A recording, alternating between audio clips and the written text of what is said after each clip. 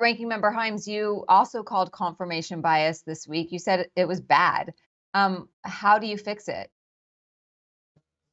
Well, that's really our job, and it's very difficult. One of the things, the lines that stuck with me from the Durham report was he didn't actually, in fact, he explicitly said that he's not proposing changes in policies and procedures. And his line was, what we need to do is not do new rules. We need to go back to really abiding by the old ones. And that's pretty challenging. And look, I think I would tell you that FBI, particularly driven by the fact that there's a great deal of suspicion around their activities in the FISA world, has cleaned up their act meaningfully. Now, I'm not going to say they've cleaned up their act enough because I'm not ready to say that, but they have instituted pretty dramatic reforms with respect to what an agent needs to do when they want to query a U.S. person, as they did in the case of Carter Page. Now, Carter Page, I should note, was not 702 querying, but the point is, it's the same organization not acting with the competence and the clarity that it should. So, they've already made changes. The question, of course, is it enough? And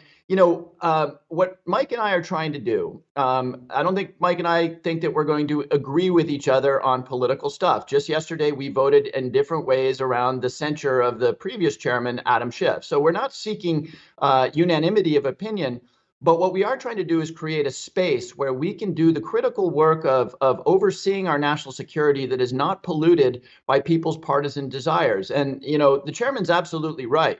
The Trump conspiracy collusion, whatever you want to call it, that was the subject of 5 investigations. By the way, the charge that Hillary Clinton was incompetent as Secretary of State when the Benghazi tragedy went down was subject to 8 or 9 investigations, right? So,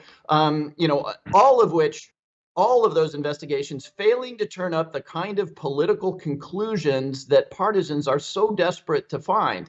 And though Mike and I are not charged with this task, we do need to think about how we take the temperature down, because at the end of the day, the cost is borne by the American judicial system. If 60% of Americans think that the FBI is either working for Hillary Clinton because of the Steele memorandum or working for Donald Trump because the director of the FBI announced Hillary Clinton's investigation, the effect of that is a total loss of confidence in our judicial process. And I'll tell you, that way lies the erosion of our democracy.